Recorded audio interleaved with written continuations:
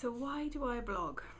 Um, it's actually a funny question to ask because I think that when you've been blogging for nearly 3 years now, it becomes such a second nature. It's part of your daily life that it's actually difficult to say why you do it. I think what I love the most is the fact that it's a diary, and I really like the fact that my children, when they're a bit older, um, or even when they're adult, they'll be able to look back into time when they were growing up, and who I was.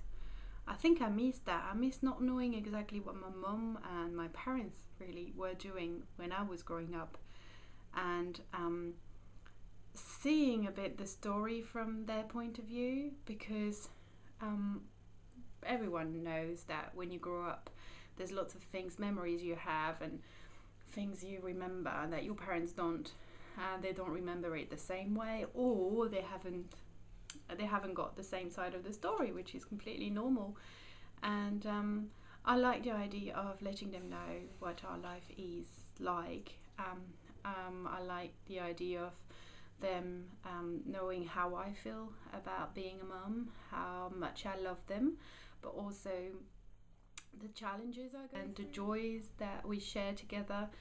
And this is quite important to me. It's a way of putting in stone, really, what we are going through. I love taking photos because I feel that it goes so quickly that you miss so many important moments, and you don't remember them. And photos and blogging and all this really is a way of bringing back some really precious memories. So I think that's why I blog, really. That's the main reason, even though when I started it wasn't for that at all.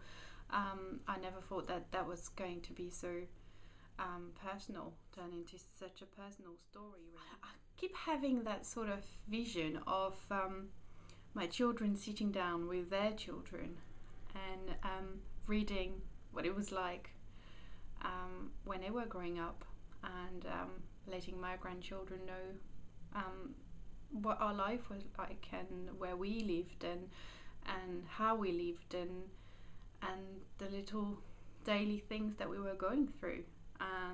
Yeah, so I think now I'm repeating myself, but this is it, really. That's why I blog.